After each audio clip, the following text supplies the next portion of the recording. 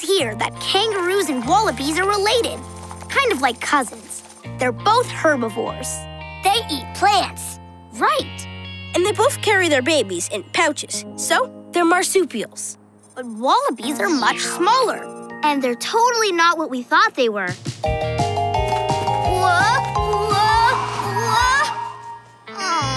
Nash, what's this? Nash hat. No, it's not. Maybe it's a fan.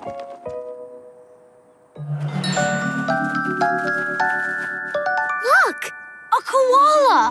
Cool! That must be a eucalyptus tree.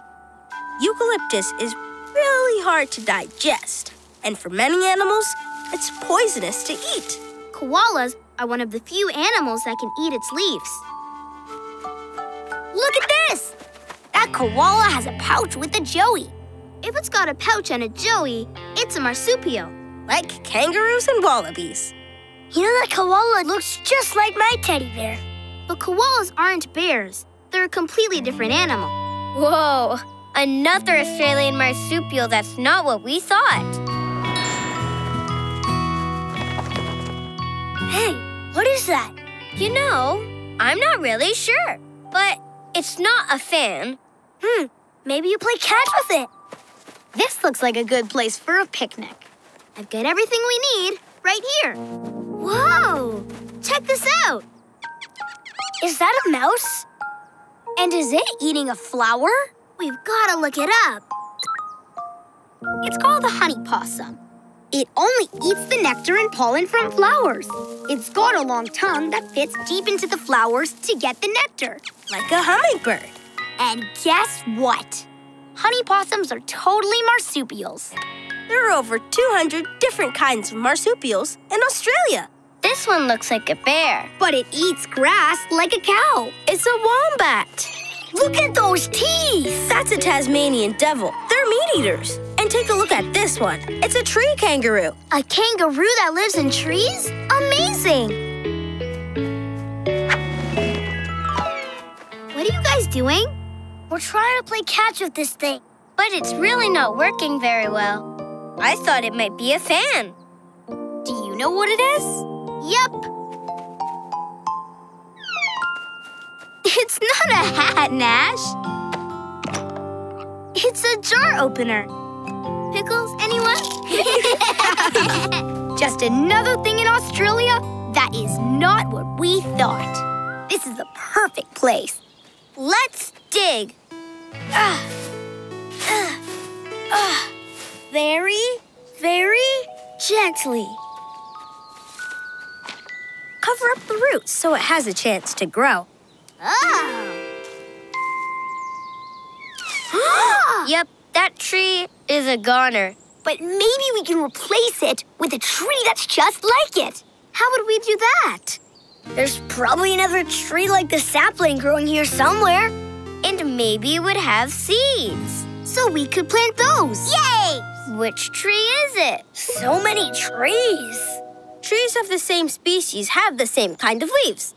So, if we could find a tree with the same leaf, it would be the same kind of tree. It's sort of long with some squiggly edges. 1, 2, 3, 4, 5, 6, 7. There are 8 tips on each leaf. And there's a line down the middle that ends in a stem. I think I found it. It looks like it's an oak leaf. So we're looking for an oak tree. Polos, let's go on a tree hunt. Yeah! The leaf is just as long, but doesn't have squiggly edges. This has the edges, but fewer tips. Got it! It's got the same edges, the same number of tips, and the same line down the middle. It's littler. That's because this is a big tree and our sapling is a young tree. That's the one. Now all we have to do is find a seed. Acorns? Are those the seeds? Right. Oak trees grow from acorns. Look. Wow. Sweet. sapling. Let's try to plant it again. Good idea. Yeah. Arm in arm and hand in hand, everyone across the land. If you want to grow a tree, just plant a seed. Watch it grow, change the world when you sow. Seeds of love and hope, watch it grow. See the earth bright and green, breathe the air fresh and clean. Feel the love and hope, watch it grow. Whoa, whoa, whoa, watch it grow.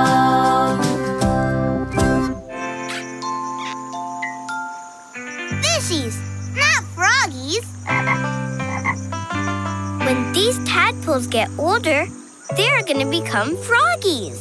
Some animals, like frogs, have bodies that change from one form to another as they grow. That's called metamorphosis. Mother frogs lay eggs. When the eggs hatch, tadpoles come out. Tadpoles are baby frogs.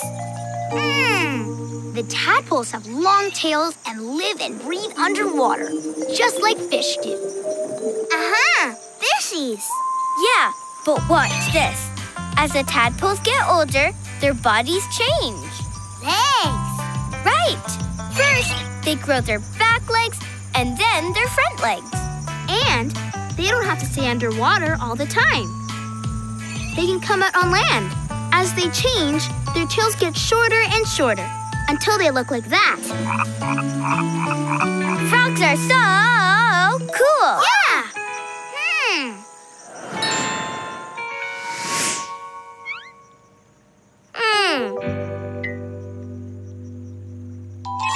Well, lion?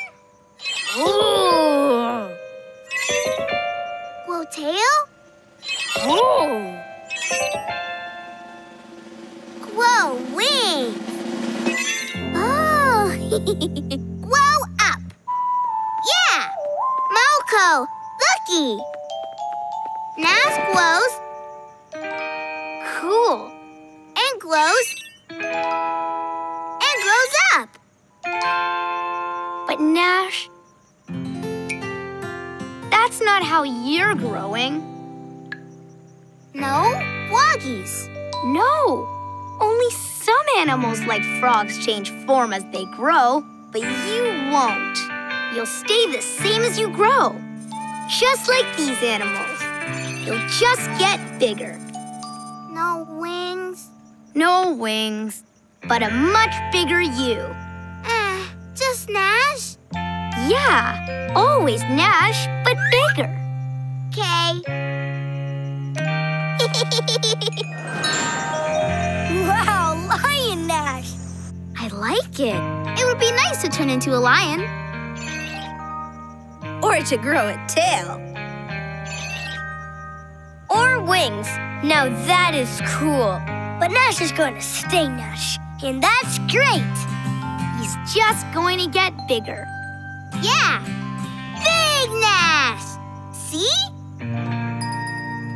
Whoa! It's a really big Nash.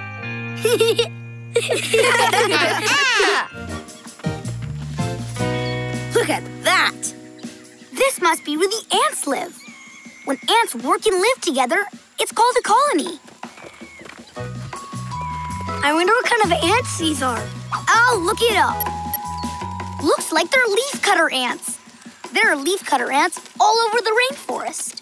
So they cut up leaves and bring them back to the colony to eat? Actually, no. They chew up the leaves and They're turning them into goo. So they eat the goo? This is the amazing part. Another living thing called fungus grows its spores on the goo as it decays. The ants eat the fungus that grows from the spores. Unbelievable. They cut up the leaves to feed the fungus, and then they eat the fungus. These ants are fungus farmers. Wow, there are so many of them. It says there can be 8 million ants in a colony. that's a lot of leaves to cut, goo to chew, and fungus to farm to feed everybody. They must have to be really well organized to get everything done. Organization. That's what we need to get all our stuff back into the Polo-mobile. We just have to act like the ants. Okay, remember, everybody pick up the first thing they see, bring it back to the Polo-mobile, and put it away. Then go back out and pick up another thing and bring it back and put it away. Just like the ants. Just like the ants. Let's go!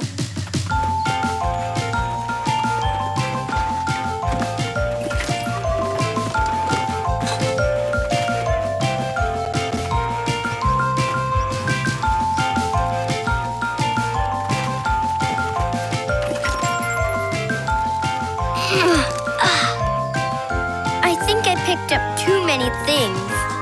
Whoa! Ah! Oh!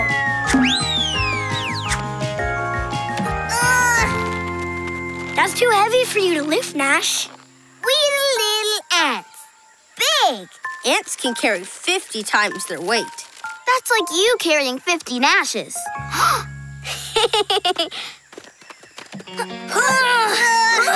Hold on. We'll help too. Yeah, and here we go. Now we just have to get it inside. Actually, I've got a better idea. How about lunch? Oh, Yes! We carried it, so we get to eat it. Yum, yum.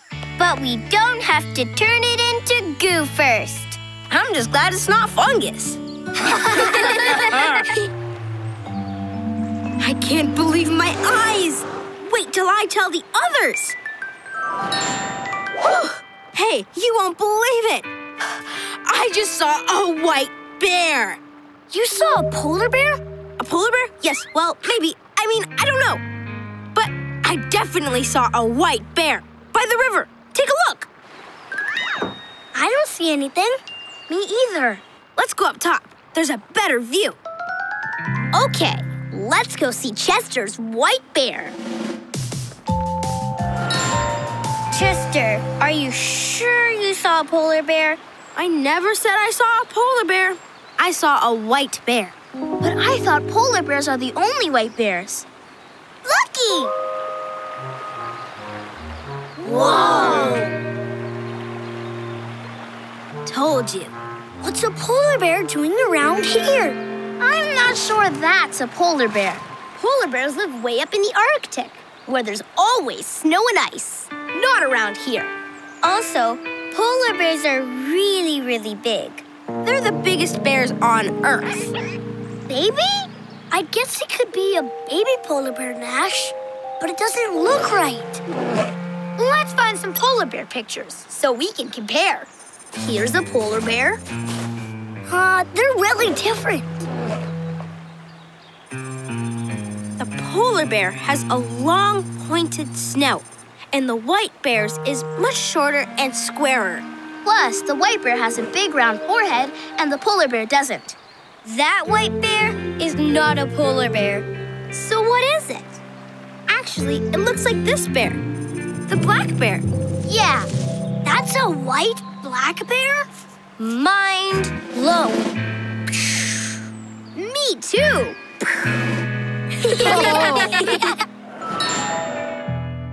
It says here that black bears come in different colors. They can be brown or gray Or white. The white ones are called kermode bears. Native Americans call them spirit bears. Why? There's a legend.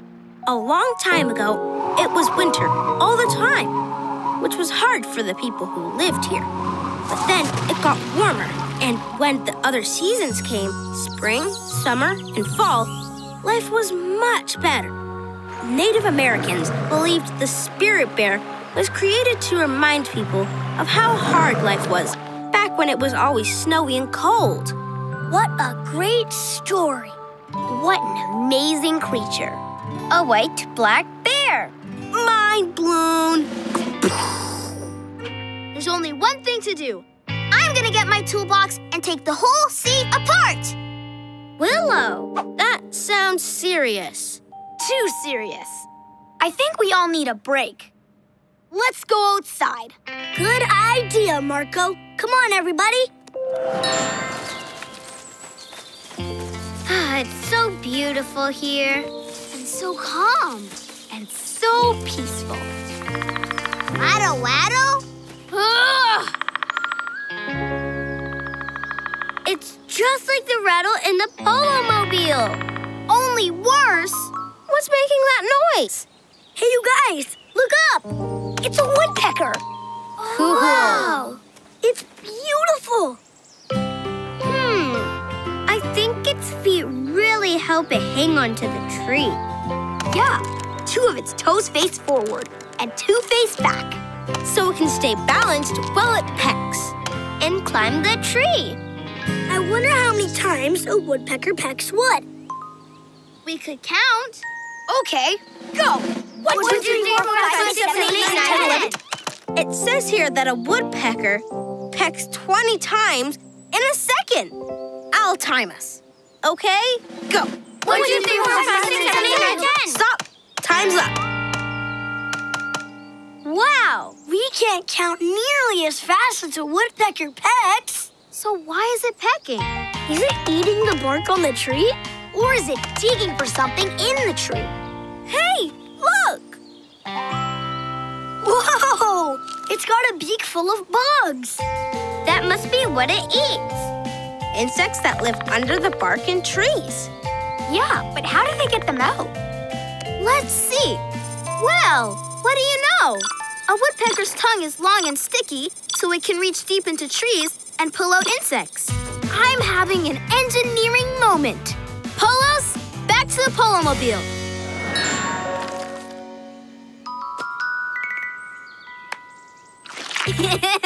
Dicky! So you've made a woodpecker tongue? Right. I'm gonna fish out whatever's making the rattle the same way woodpeckers get bugs out of trees, with something long and sticky.